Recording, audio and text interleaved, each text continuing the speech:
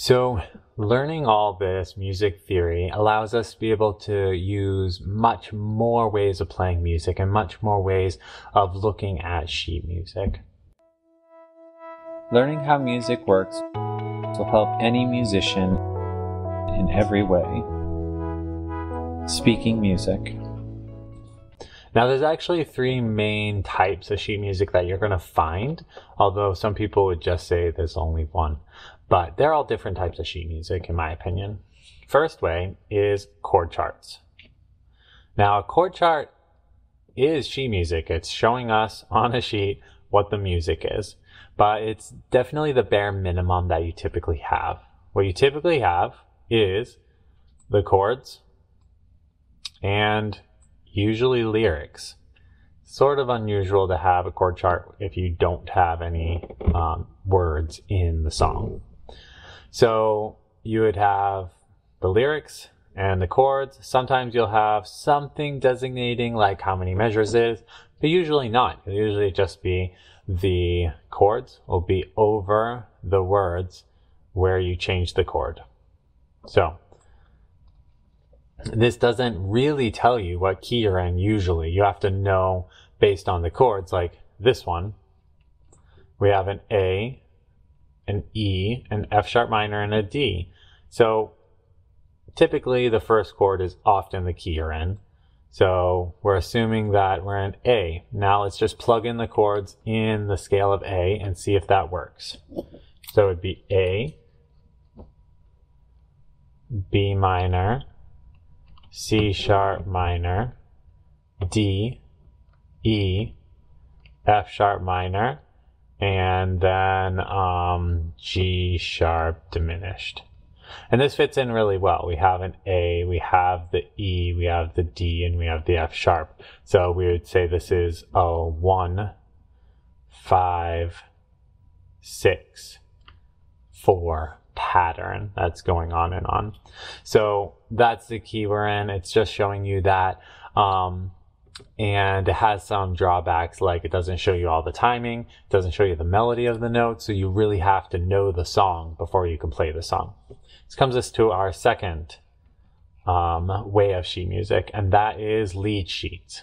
By far my favorite way of playing music for a few reasons. So what we have here is we have, oh, here we go. It tells us what clef we're playing in. Very nice to know. It tells us if there's any sharps or flats, which will tell you if it's in the key, what key you're in. Usually it will show you what the timing is.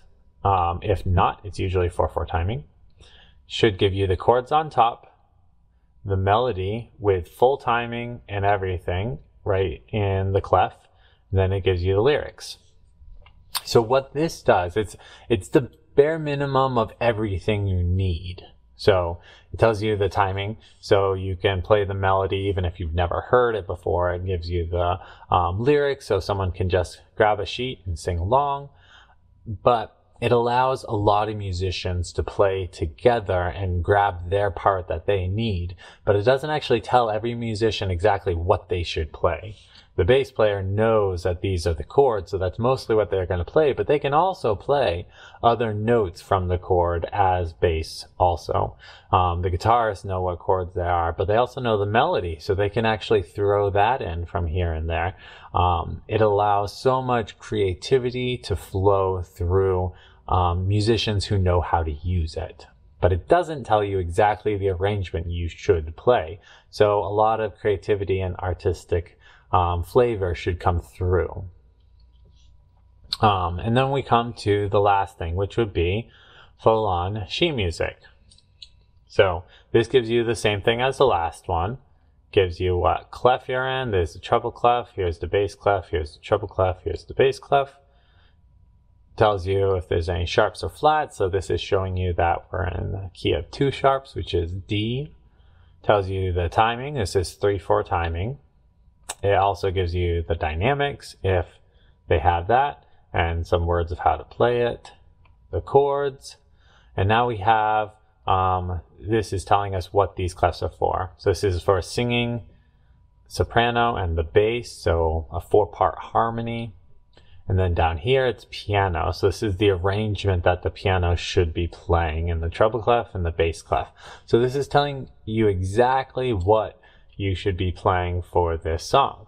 If you haven't played the song and you're doing it for something more professional, and you just have to do it on the spot, you pretty much usually want to have sheet music so that you actually play what they want.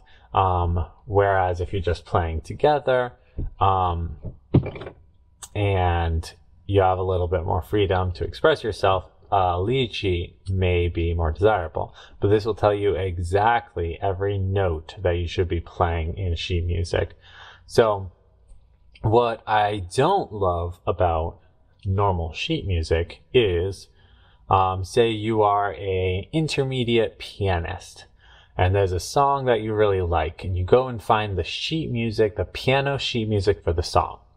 Now, there's a good chance that that song didn't have piano in it, or wasn't the main instrument. There's usually many instruments that make up our modern songs.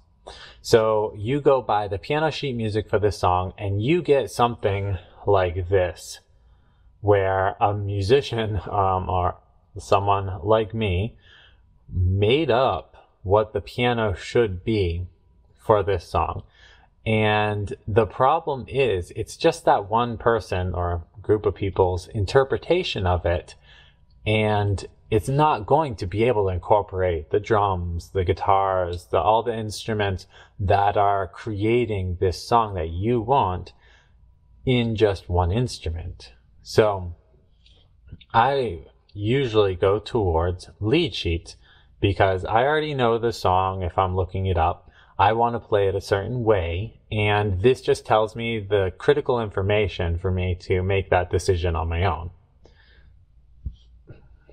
So any way that you would like to play music, you can find chord charts for practically free for almost any music, but it doesn't give you everything.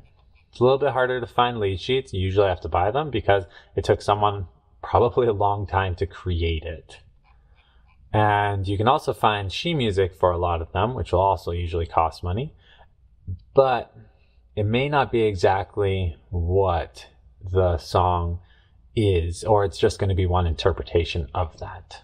Another great thing about the smaller sheets, so like a chord chart, is it's so compact that you can usually get a full song on just one page or two. Same thing with lead sheets. Since you only have one line and the melody, then you can usually get in a very small page. So you're not going to be turning lots and lots and lots of pages. Whereas sheet music, where it's taking up all this room for just one line, sometimes you'll have many, many pages you have to flip through, which can sometimes take away from your experience and your performance in playing that music. I hope this helps you out with getting the music that you want so that you can play it the way you've always wanted to.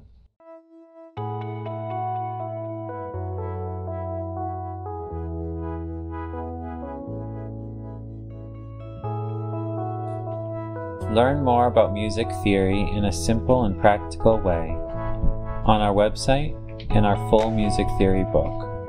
In it, we teach about the keys, the chords, transposing, modes, and the basics of sheet music. Speaking music.